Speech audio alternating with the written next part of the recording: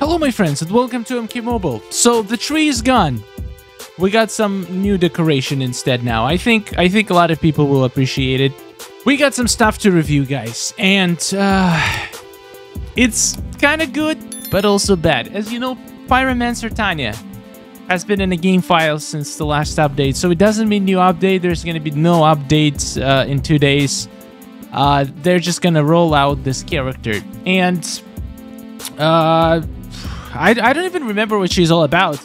I fought her in the tower, but it was such a long time ago. I remember there was something about fire. She was like a lot of fire, which is, I guess, cool, but god damn it, we have so many fire characters. We have Scorpion, we have basically so much gear that applies fire, and now we got Tanya, which is gonna be a gold character,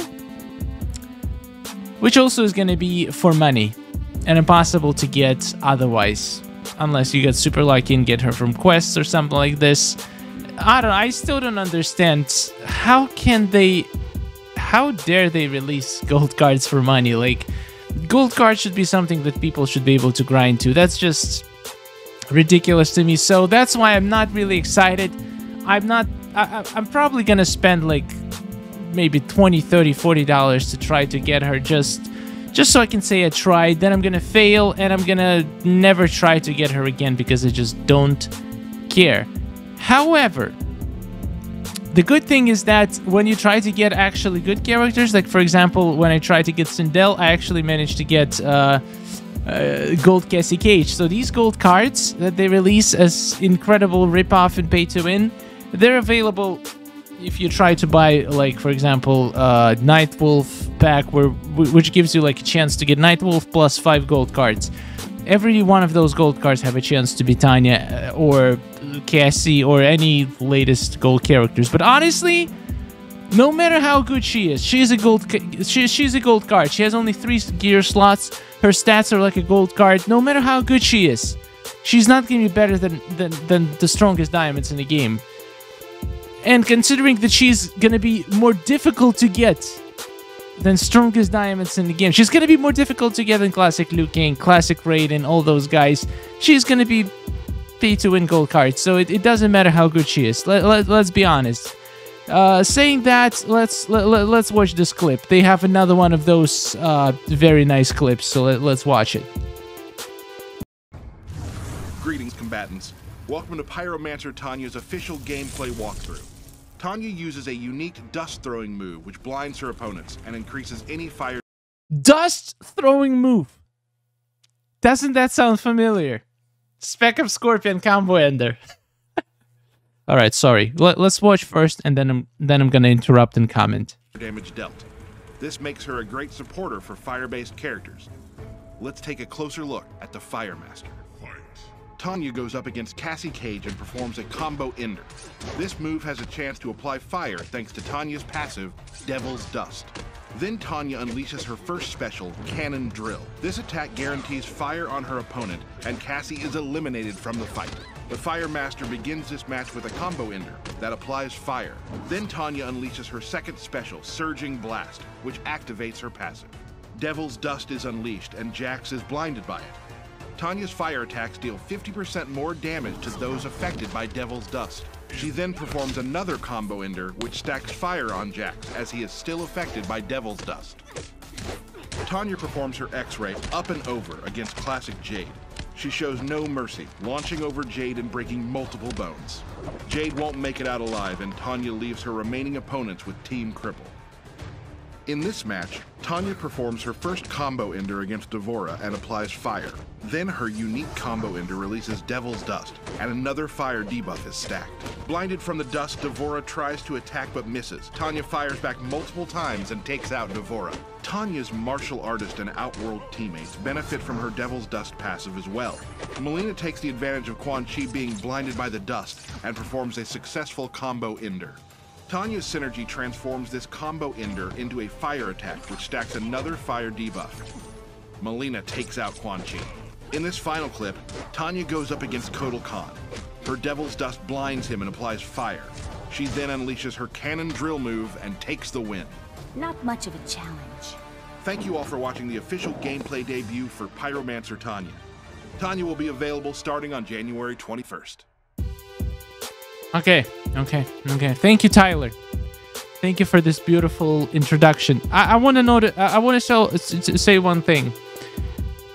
Anybody else noticed how utterly unexcited he sounds? Like I feel like when they had Sindel review, he kind of sounded a little bit more excited, but now it feels like the Tyler himself, the MKX Mobile face, pretty much realizes what a garbage this is that they're gonna sell us for insane amount of money, these gold characters. Even though she looks sick, she looks absolutely amazing, and I love her moves. Look at these moves, they're incredible. I'm just gonna turn off the sound for now.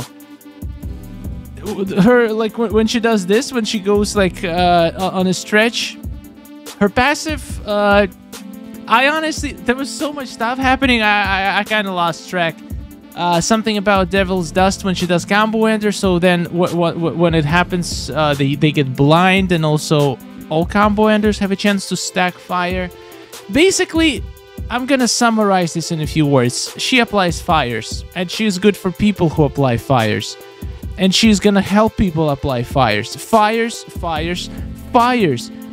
Imagine making a fire team with this girl, plus giving them like something like Spectre's Burning Vengeance or Liu Kang's gear, where you can just fire. However, there's one big problem for fire, is characters like MK11 Jade. Pretty much, yeah, she's the only one who is the problem, because anybody else, like, there is Fire Fist Liu Kang, but nobody has them. So in towers, this might be a problem, but I think that she is going to be good for towers in terms of doing lots and lots of damage to teams that don't heal from dots. She might be able to melt those powerful tower geared teams, because fire is a very powerful debuff. It basically drains their power, and it takes basically percentage of their health. So even if they have like 1,000,000 health, the fire is just gonna take for insane damage. So dots are powerful in towers, not so much in survival. You cannot go with a fire team in survival, because 99%, okay, 90% chance you're gonna face MK11 team with Jade, and they're gonna clap your cheeks because they're gonna be healing 100% of the time. It's just the way the game works. Having a fire team, it's just not good for survival, but it is good for towers. For most of the non-boss battles, for most of them, fire is going to be very powerful. So in that case, she is good. However, if she was a challenge character, if she was a reasonable character, a reasonable to get character, she would be so good. I would definitely use her in towers if she was possible to max out without dropping hundreds of dollars. But as is, nobody cares. Also, you should enable us to skip all battles in the challenge mode with coins, since they're useless. At least let us skip multiple battles with a single tap. That is a good idea, but they're not gonna do it, but because then you're gonna be able to farm souls faster, and they don't want you to do that. Unfortunate. Oh, man with no game. Let's see what you got to say. Shut up and take my money. Exactly. That's exactly what it is. Oh, a combo ender. That sounds absolutely awe-inspiring, the way Tyler said it. You're gonna have to do a lot more than that, and adding Lily Monster to the roster, though, for me to say. Oh, who is Lily Monster? I don't know. The point is, yeah, I kind of feel like Tyler sounded like he was either super tired or so fed up with what he was doing. It felt like he was held at gunpoint while doing this review. He was just reading from the script, not an ounce of excitement or pride.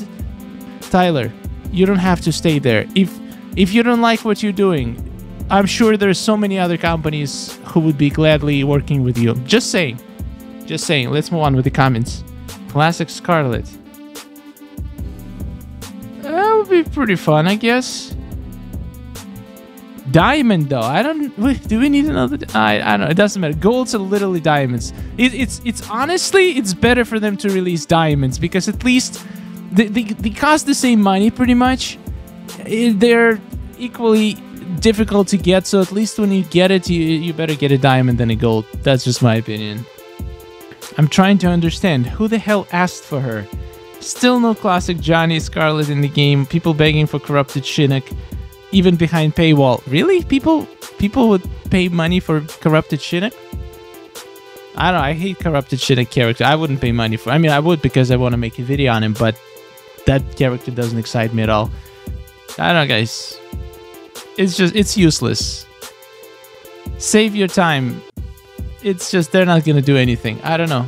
At least not from reading the comments on the Twitter. Maybe if it would make monetary sense for them to do something, then they're gonna do something. But as it is, do you guys think you can fix the broken equipment and the broken characters, also fix the modes that keep crashing? I honestly would have you guys fix that stuff and bring a new character in this whole... Bring a new character in the new tower. How about the Fatal Tower mode? What? Okay, this comment... It needs some punctuation, let's say that. I don't know if you guys can see... I'm gonna make it bigger.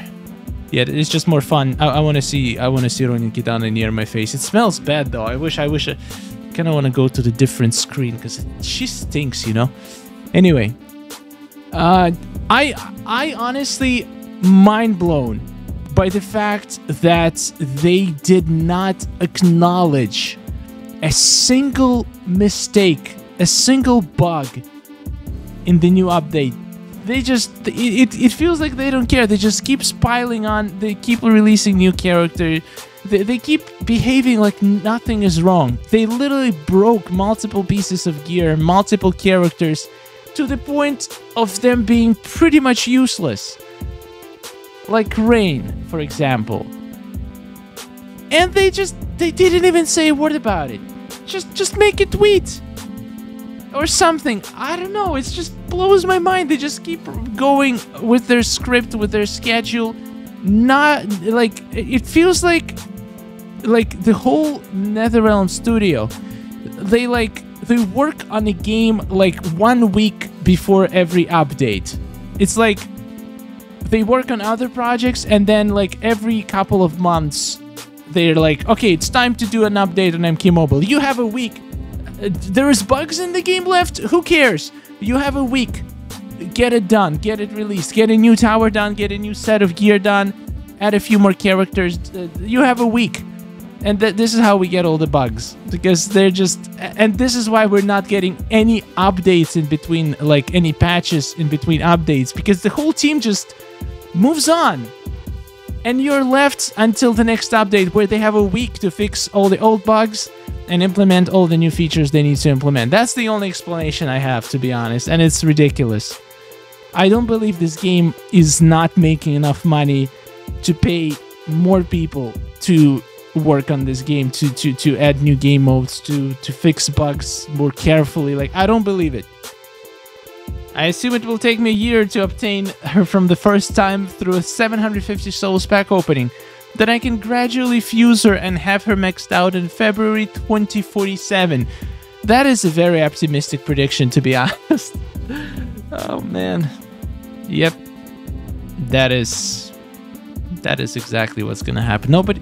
They're just releasing characters, first of all, that nobody cares about. Nobody literally asked about her.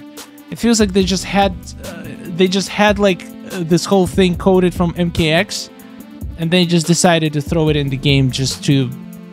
For some people who are like perfectionists and collectors that want to have every single character in the game so they can spend money on her. But they don't really care that people didn't ask for her, or that it's going to be impossible to get for most people. The useless character. Anyway, I'm done here. My job is done. The whole point of the video was to review a gameplay. And she looks interesting. I think she has potential. So we're going to find out and see how difficult she's going to be to get. Let's wait. Let's find out. Thank you so much for watching, guys. Thank you, members and Patreons, and every viewer right now who's watching this video. Let me know in the comments, what do you think about the new Scarlet, and which team would you try her in if you manage to get her? Maybe I will play your team if I manage to get her. Thank you for watching. Have a wonderful day. Take care. Gross. You're so freaking stinky.